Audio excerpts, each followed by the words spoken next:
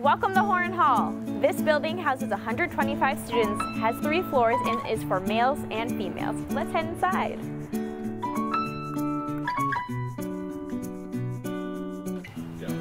To enter the building, you'll use your student ID to get in.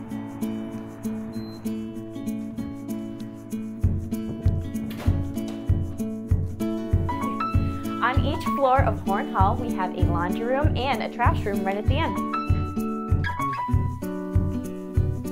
To get into your suite, you'll have to use your student ID again. Let's go check out my room.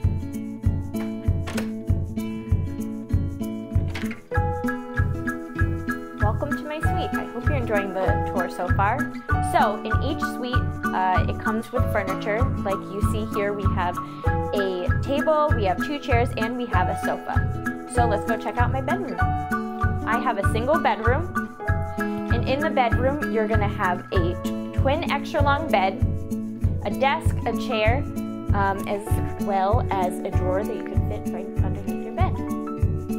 So, along with the living room area and the bedrooms, we also have 3 separate bathroom areas. We have a toilet room, we have a sink area, and we have a shower area. That way, none of the roommates are inconvenienced when they're getting ready.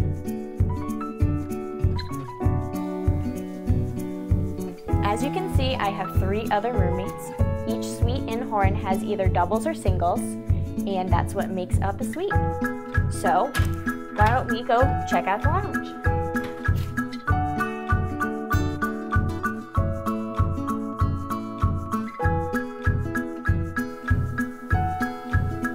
Welcome to our Horne Hall Lounge, where we have a full kitchen area and a lounge to relax in, study in, and we also have hall programs here.